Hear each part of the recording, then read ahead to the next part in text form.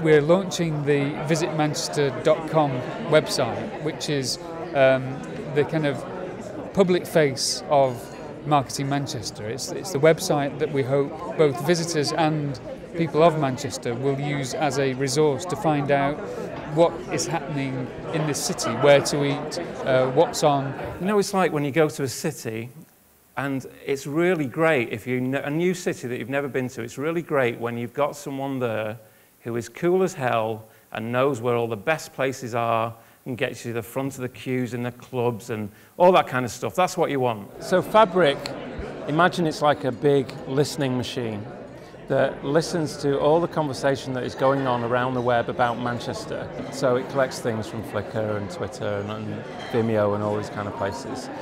And it takes those and looks at the best bits and then delivers them through the site. So people can come on the site and get a real barometer of what is actually happening around Manchester.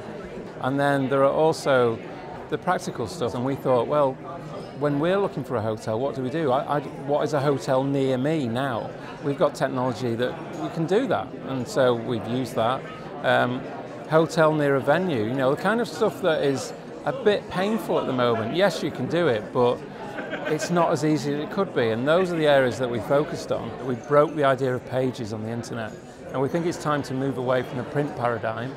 And that's what we did. So the whole page is just like this never-ending cascade of information that then becomes your journey through the site and the city and the region. It's the notion that you can build that kind of content by not only by hoovering up what's being said on Twitter and the photos being posted on Flickr and so on, but also to offer through an API an opportunity for the digital community to engage with that site. I think it's a brilliant move, and I don't know of other destination sites that do that. It's a high bar to meet. I think key to doing that is going to be engaging the community inside Manchester, as well as it becoming a destination of choice for people outside Manchester who want to know about Manchester before they visit.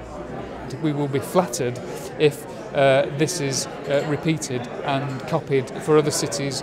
Hopefully it can start across the region. So it started off in Manchester, but we're hopeful that this can spread out and that other agencies that promote the region can utilise it. But ultimately, if people want to flatter us by reinterpreting it for them, then that would be an amazing thing. But it happened here first.